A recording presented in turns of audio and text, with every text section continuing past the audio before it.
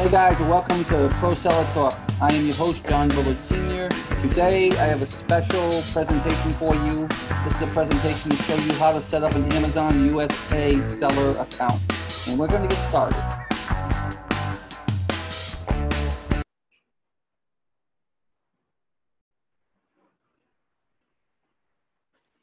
How to set up a new USA Amazon seller account. First, you're going to go follow the arrows and you'll go to www.amazon.com. Up top, you'll see the link up there. You can copy and paste that link if you need to. Once you do that, this page is going to pop up. It says create an account.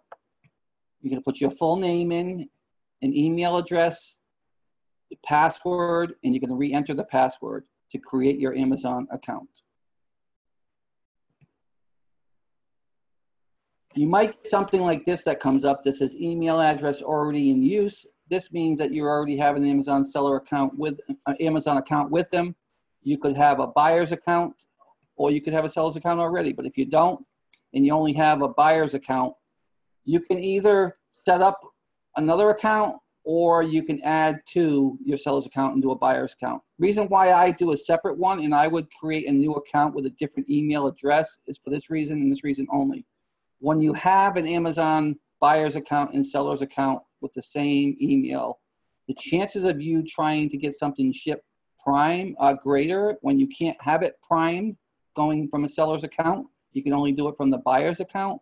So to be able to keep that so that you don't mix them up and ever have that confusion of whether or not you're choosing prime or not, I suggest setting up two accounts, one for seller and one for your buyer's account. Now the seller's account, again, you're going to want to have a totally separate, different email for it.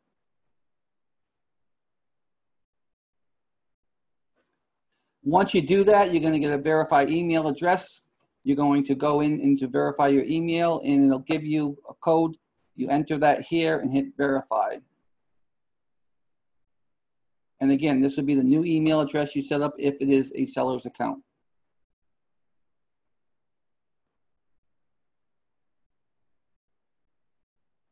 Now you're ready to set up your Amazon seller account. We're going to be working today under the first tab, which is business name and address. We will get into the other ones as we go forward here, but the very first thing we're going to do is set up the business name and address. You want your legal name.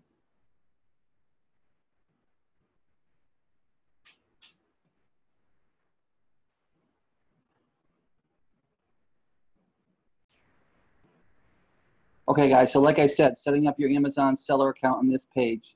So we're going to be working with the business name and address section for now. We will do the mobile, the charge credit, and the tax information after. You want to put your legal name. You want to check the box that says I have read and agreed the terms and conditions of Amazon Service Business Solutions Agreement. You can also go down there and click that Amazon Service Business Solutions Agreement if you want to see what that is. I've already set up an Amazon account before years ago. I kind of briefly went through that and looked at it, but pretty basic from where it was before.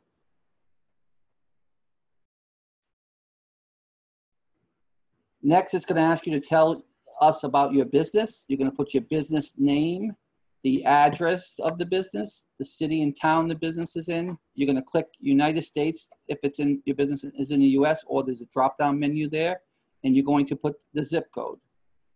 You're going to choose your business display name. Now, when you choose this name, you can choose any name and change it later if you need to.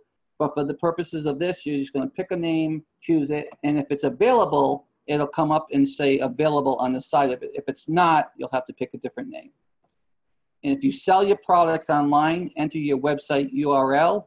It's optional. You don't have to do it. But if you have a website, why wouldn't you want to put it in there? I don't know if Amazon allows you to put that in there unless it's an Amazon store. So I wouldn't go in and put an actual website in there until you verify that.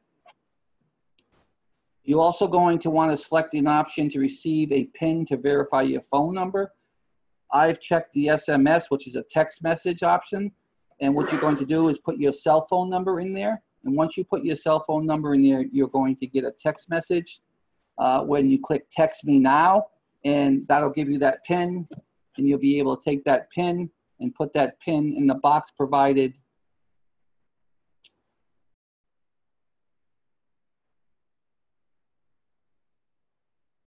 This is setting up your billing method.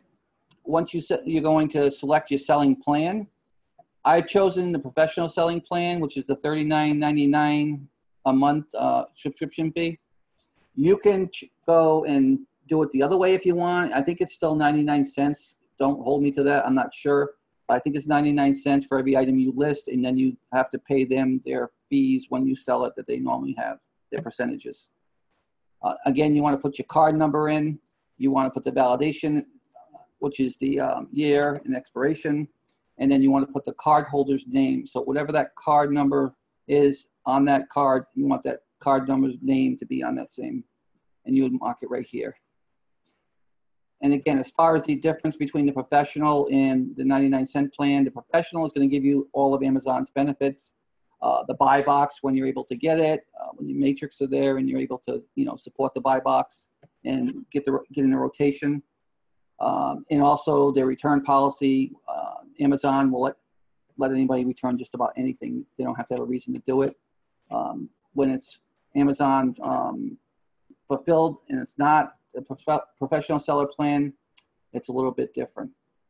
So you're going to want to have, and again, if you're selling and you want it to be a business, you want to go with a professional selling plan because that's going to be the one that you need to set up for a professional business. Setting up your billing method. Again, this is where you're going to view the plans. You already saw that. I've already chose professional selling plans. You're going to put the card number in, the validation through, and the card holder's name. You're going to set up your deposit method, bank location, if it's in the United States, the account holder's name, the routing number, the 9-digit routing number, the bank account number, and retype the bank account number again, and then hit next.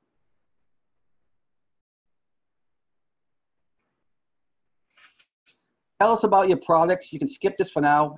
It's not something that you need to do right now. If you want to do it, you can. Do you have a universal product code, a UPC is what they call it? You can put yes if you do, no if you don't. Do you own a brand, or do you serve as an agent or represent or a manufacturer of a brand for any of the products you want to sell on Amazon? Yes if you do, no if you don't. Check some of the items if you have some of the items that you do. Would you also like to target business buyers by enabling business sellers features?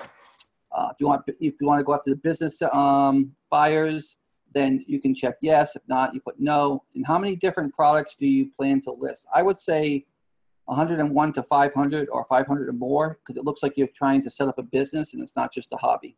That's what my recommendations would be. And then click next. Or you can skip now and go back to it later, like I said earlier.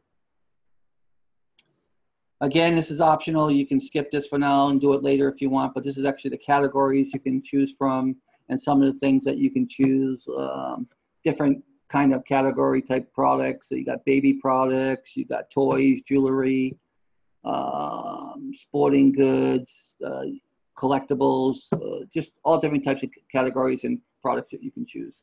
Again, you can skip it for now and just hit finish.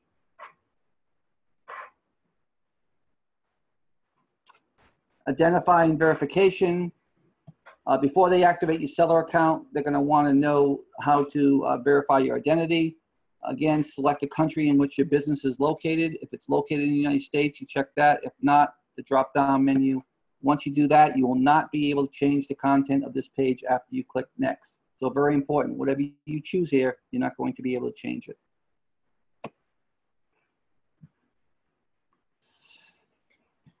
Identifying verification. I am the sole owner or a point of contact for this account. Again, you can do the identification information. It could be a passport. It could be a driver's license. And you put the number over to the right in the box provided. The expiration date, the country of issue, your first name, your last name, and date of birth. And then you would hit submit.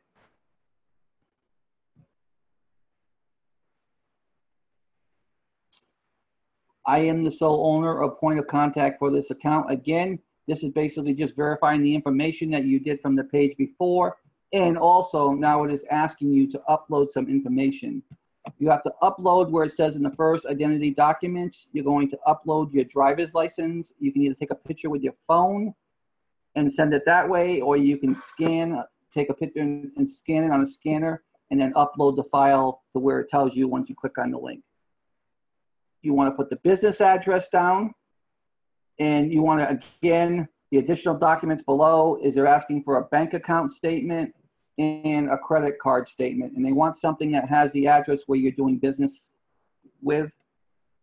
So wherever your address that you put for your business address needs to match the business address of where that credit card is and where that bank statement is drawn from, and then hit submit.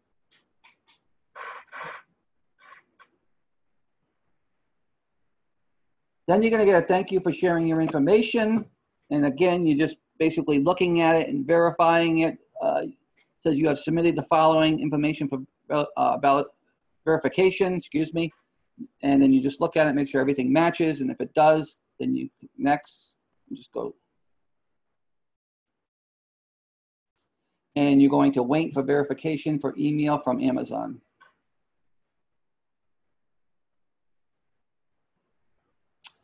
Then you're going to get enabled two-step verification. Once you get the enabled two-step verification, and you'll notice that little flag up there has like a little 1 next to it. That's just telling me that there's something that needs to be done, and I'll show you about that in a minute. But once you click enable two-step verification, you're going to get this page. And this is where the process is a two-step process. They do it not once, but twice. They double want to verify. So you're going to get a text message where it says United States. You're going to put a cell phone number in there. Once you put the cell phone number in there, you're going to receive a PIN number. Once you hit send OTP, it's going to send that PIN number to you.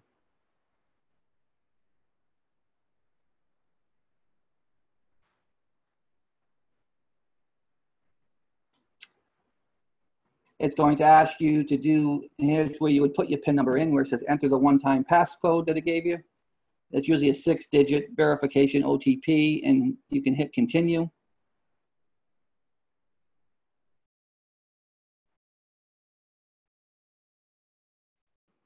It's going to repeat the process again, and this time you have to use a different cell phone number. You can't use the same cell phone number or it won't work. So again, use a different cell phone number and then send the OTP. You click that.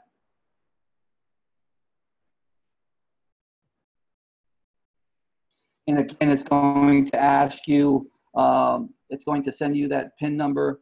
And once you get that number, you put it in there and get the second verification. Then you're going to get a screen that says almost done. On this screen, where it says don't, on the bottom, it says don't require OTP on this browser. I just left that alone and put got it, turn on two-step verification, and you just click that. And again, guys, I haven't set an account up in almost 10 years, so this is the first time I actually had to go and set up an account like you guys are setting up to make sure how to do it, because everything's changed. It's so much different than it was 10 years ago. So I'm actually doing this right along with you. Now the next screen is going to say, now you are ready to log into your account. And this is where you log into your Amazon account in the password that you created. You put that password in, and then you hit sign in.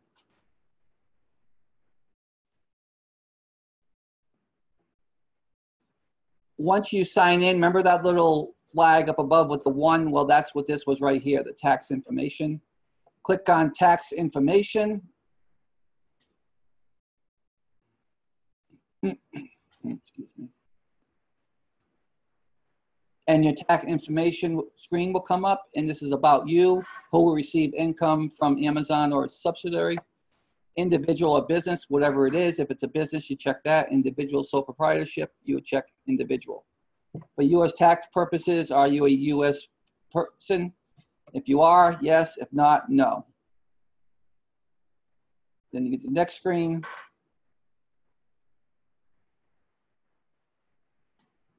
And this is where it comes down. It says tax information. You put your name as shown on your tax return, and then your business or trade name. And that could be John Doe, Claire's Toys, whatever you want it to be. Then you're going to put down below, you'll see the SSN or ITIN, or there's a drop down where you can put your EIN number, and you would put that right in the box where all those X's are and hit continue. And your select language should be English.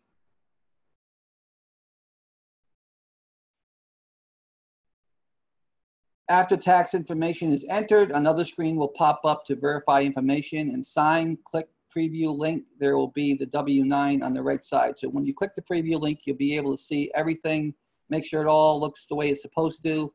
Once it's done, it'll be pending. You can exit the interview.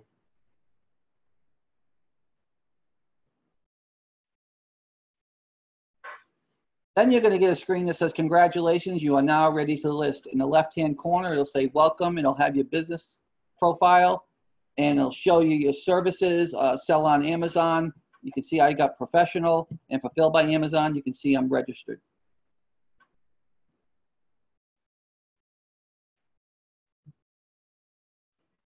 All right, guys, that's basically the training and how to do step-by-step setting up an Amazon USA seller account. If you guys have any more information or want to know more about that, you can contact me on my Facebook groups at A&E Seller Solution and Yes. You can also contact us at mitwebinars@gmail.com, support@prosellertalk.com, or www.prosellertalk.com is our website. You can go on. There's many different training webinars on there. It's a paid membership site, but there are a few you can view for free. And we do also host our podcast there, which you can check out, and that is also free. Again, if you're looking for more tips and training, you can go to those things. If there's anything that you want us to do another webinar on, like finding products, suppliers, listing items, keywords, anything like that, please post below this video. And again, guys, it was my pleasure to put this together for you guys, and I wish you nothing but the best, all the success to you, and God bless.